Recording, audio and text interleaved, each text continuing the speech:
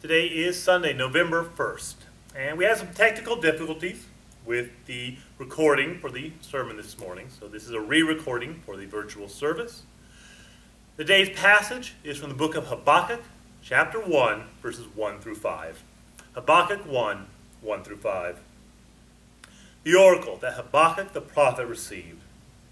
How long, O Lord, must I call for help, but you do not listen? Or cry out to you violence, but you do not save? Why do you make me look at injustice? Why do you tolerate wrong? Destruction and violence are before me. There is strife and conflict abounds.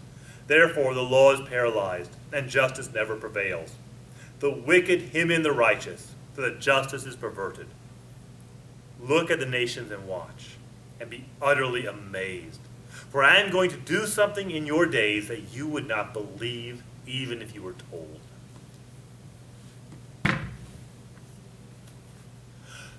We live in an amazing world.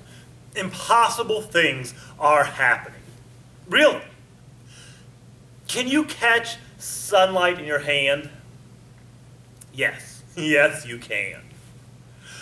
In 2013, scientists with the American Physics Society managed to catch a beam of light in a crystal and hold it there for about a minute. Since light moves at about 200,000 miles per second, that light bounced around the crystal enough times that it could have gone to the moon and back 20 times. Can you stop time? Sort of. Scientists have recently found a way to send a message that is partially hidden from time itself. Now, this isn't about moving a physical thing, but they found a way to transfer data in a way that about 50% of the data is hidden from time. Okay, but we still have to obey the laws of physics, right? For every action, there's an equal and opposite reaction. You can't make a perpetual motion machine. Agreed? Who knows anymore? Scientists from NASA recently submitted for peer review a paper on the EM drive. This is an engine that creates thrust without a chemical reaction and without consuming any fuel. They even built a prototype, and to everyone's surprise, it worked. Now, the thrust it created was minimal, and even the scientists who built it are not 100% sure how it worked. But it worked. Now, the problem here is that this breaks all of physics. And yet it works. These are amazing and impossible things. But they're also mostly theoretical. We don't know if they'll ever have any practical application in life. Today, I want to talk about a God who does impossible things in our lives. I'm not talking about miracles here. I'm not talking about feeding thousands of people with a little bit of food or raising the dead or anything like that. Our God can and does do those things. But many of the greatest miracles God performs throughout history and throughout the Bible are things that don't violate the laws of physics and aren't anything like the miracles the unbelieving world looks for. Rather, our God is at work in people's lives. Our God has fed thousands of people with just a little bit of food. But he has given billions of people the water of life when they were thirsty for him. Our God has raised the dead. But more than that, he has brought new life to people whose lives were destroyed by addiction or betrayal or loss. Our God is at work in this world. And nowhere is that more evident than in the book of Habakkuk. Now, for the last couple months, we have been in the book of Philippians. And today I'm going to go back to our earlier series, Minor Prophets, Major Impact. And we're going to begin with the book of Habakkuk. And first off, I got to say, Habakkuk is my favorite name in the Bible. Habakkuk is just a fun word to say. But more than that, Habakkuk was a man who knew what it was like to see his life crumble around him. Habakkuk lived in the mid-7th century. And maybe you've heard the old Chinese curse, may you live in interesting times. Well, Habakkuk lived in interesting times. The war in Israel, the civil war, was long over. The nation had been permanently divided into the northern kingdom of Israel and the southern kingdom of Judah. But there had been a shift in the world. For generations, God had been calling the people back to him. And the people had refused to turn to the Lord. And finally, God was rising up against the Israelites. Now, in the southern kingdom of Judah, things were okay.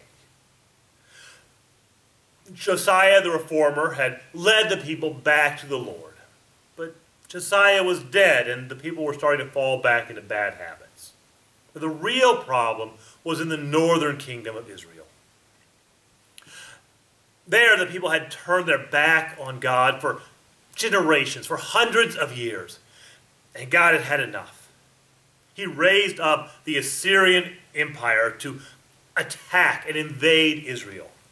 Israel was defeated, the nation was destroyed, the cities were turned into rubble, and the people were sent into exile. And for a while, there was no nation of Israel. And this invasion was the inciting incident and the most important focus for Habakkuk's book. And Habakkuk began his book with some words that really speak to me. After a short introduction, Habakkuk cried out to God, "How long, O Lord?" I've been there. I've been in that spot where I say, "How long, O Lord?" I have had that happen a few times in my life, but right now I don't think I can help but talk about this pandemic. Because in the midst of this pandemic, we say, "How long, O Lord? How long will this go on?"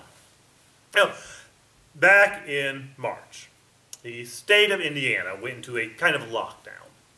And during that time, I started putting out a 3 to 5 minute video every day to encourage people and to provide guidance for spiritual growth in the midst of social distancing.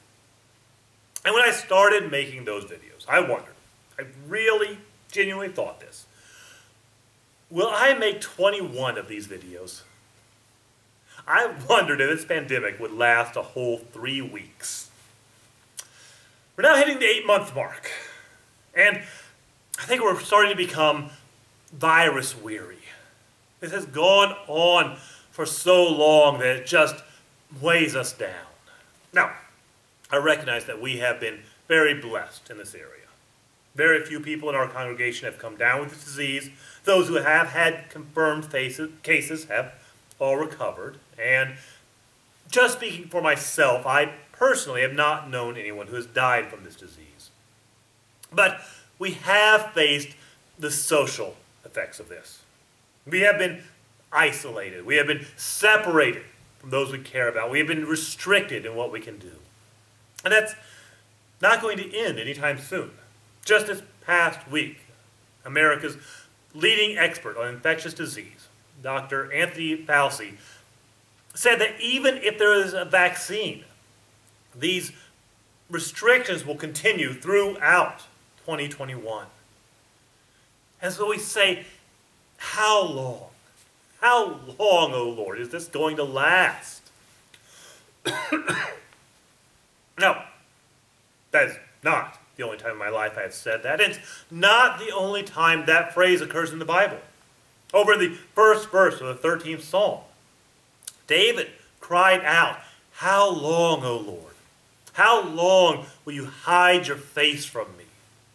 David was writing about a time of spiritual dryness in his life. God seemed far away. He prayed, and he meditated, and he fasted. He struggled in his spirit. He wrestled with his soul. And yet God was not present. The God who had been with him throughout his life seemed gone. The Lord that he had a personal relationship with seemed absent. It had been absent for a long time. And he cried out, "How long, O Lord?" To give a modern example of this, Mother Teresa was a Roman Catholic nun who devoted her life to helping the poor in Calcutta, India. And in 1979, Mother Teresa was awarded the Nobel Peace Prize, and her work has inspired millions of people. And near the end of her life, Mother Teresa gave an interview in which she said that for the past 15 years, she had not felt the presence of God. When she was younger, she felt God call her into service, and she felt the presence of Christ throughout her life. But then for a decade and a half, she said that it seemed as if the door had been closed to her. And she wondered how long. And I think a lot of us have experienced that in life. It's such a common thing. There's even a name for it. It's called the long, dark night of the soul. It's that time in life when we feel as if God is distant and stayed distant for a very long time. And we cry out, "How long, O Lord? How long will I feel dry? How long will I feel passionless, empty, like I'm just going through the motions? How long, O Lord?"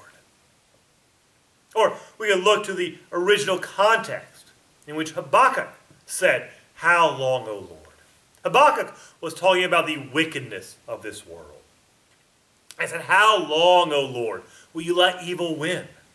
Literally, Habakkuk said, "Why do you make me see inequity?" Inequity means to be unfair or unequal. It means to treat one group of people one way and another group of people another way. Specifically, Habakkuk said that those with power used force and violence to get what they want. And Habakkuk said that as long as force rules, as long as might makes right, then justice will never prevail. Habakkuk said, "How long? How long will you keep letting evil win?" He said, "God, you are good. You are just. You are holy. You are righteous. Why do you keep letting immorality prevail?" Now, the big event for Habakkuk was the Assyrian invasion. Assyria had destroyed Habakkuk's homeland, and Habakkuk cried out to God and said, "Why have you let this happen? How long will you let evil men keep on winning?"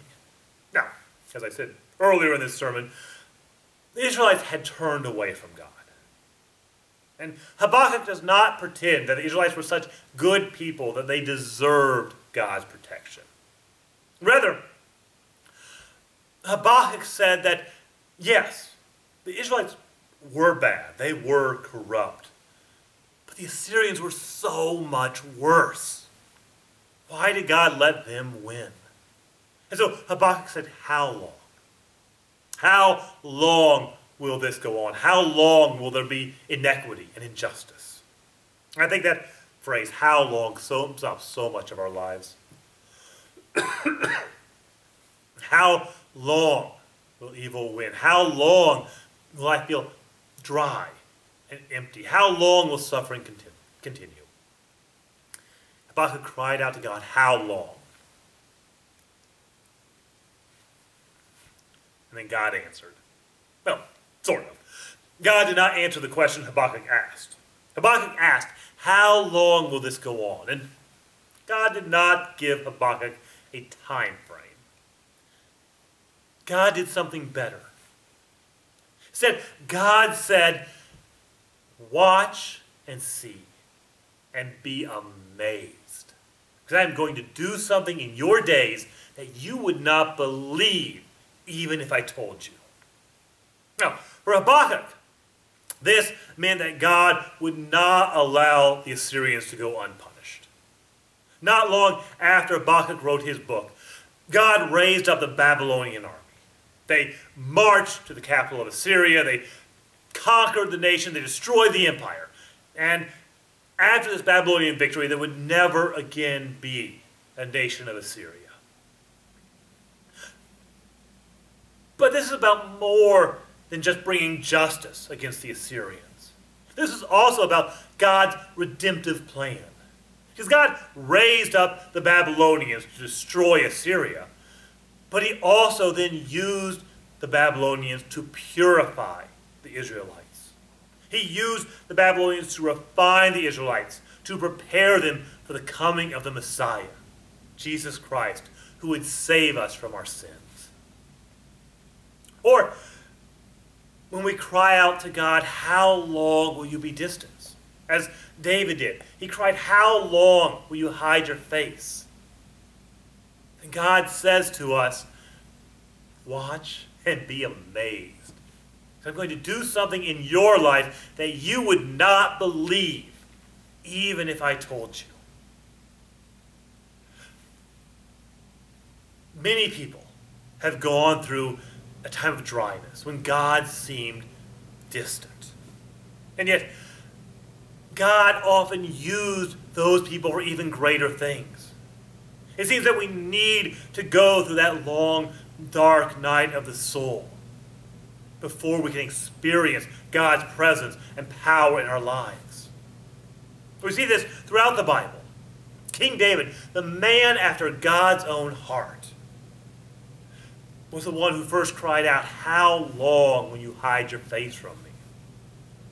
Moses, the leader of Israel, had to spend 40 years in exile before God appeared to him in a burning bush. Isaiah, the greatest prophet in Israel's history, once felt so spiritually dry that he said it would be better for him to die than to live.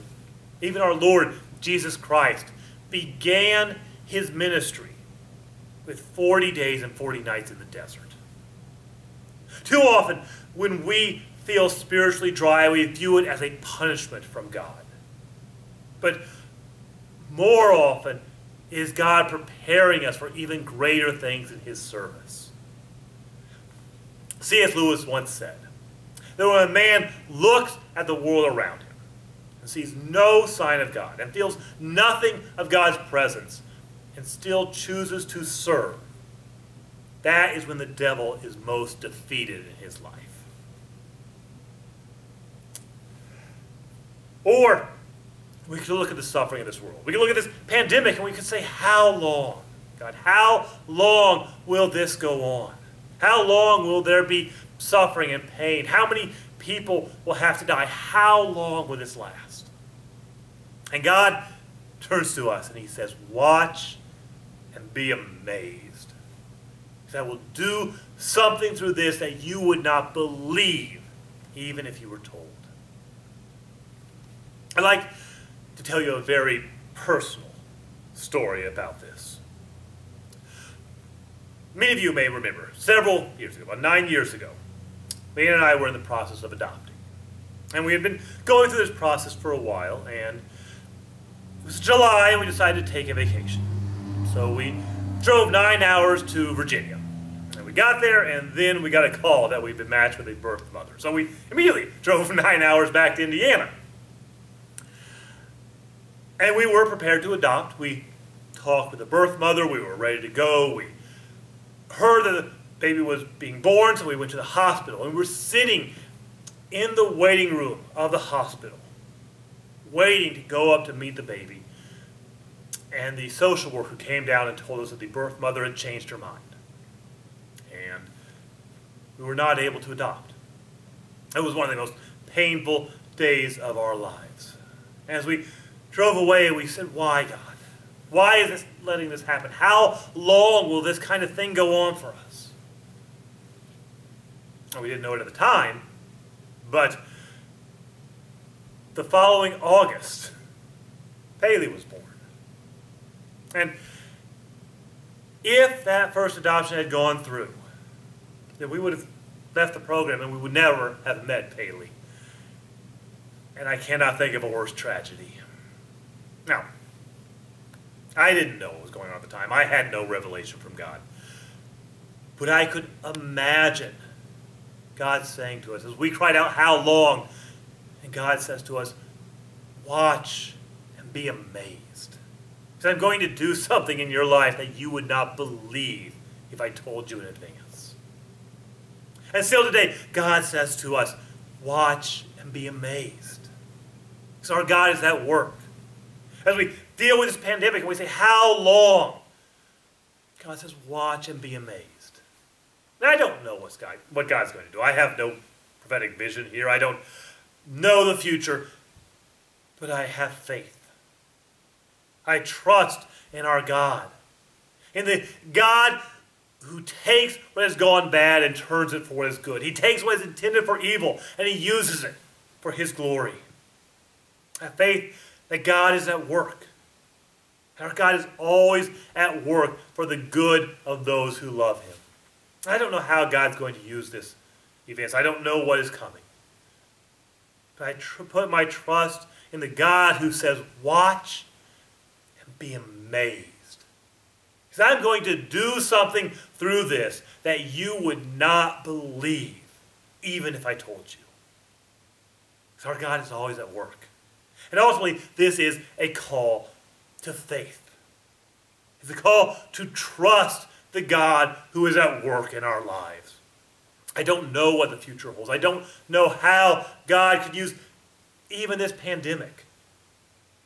But God calls us to faith in him, to trust that he is at work, that he is the one who says, watch and be amazed.